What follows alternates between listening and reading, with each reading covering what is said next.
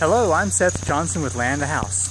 I'm going to show you another ram pump install today. A good friend of mine has ordered one from landtohouse.com. So here's the pump itself, running here.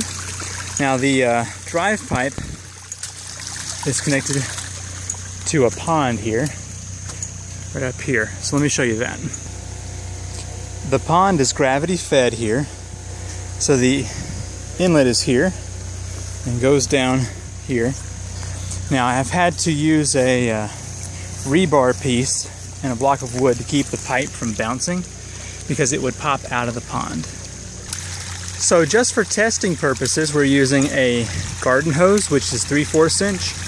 So currently the drive pipe and delivery pipe are the same size, so we're losing a lot of potential with this hose, but it's working. So let's follow this up the hill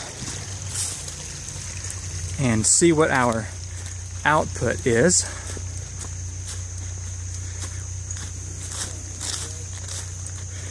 He intends on watering his garden from a storage tank, so we're just testing out because city water is very expensive. So we're now somewhere around 12 feet above the pump. Let's see what we have coming out here.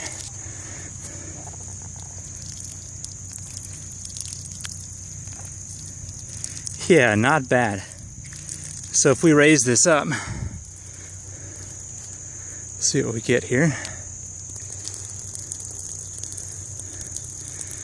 Yeah, still plenty. So I can continue up this hill here and get him even more pressure to use for his garden. Well, nothing too special with this installation, but just gives you another idea of how to install one from a pond. So I look forward to working with my friend getting the storage tank installed. We may use a ball cock valve from a toilet to get the pressure tank to stop filling once it's full. Anyway, thanks for watching this video. I'm Seth Johnson with Land to House, and I'll see you next time. Bye.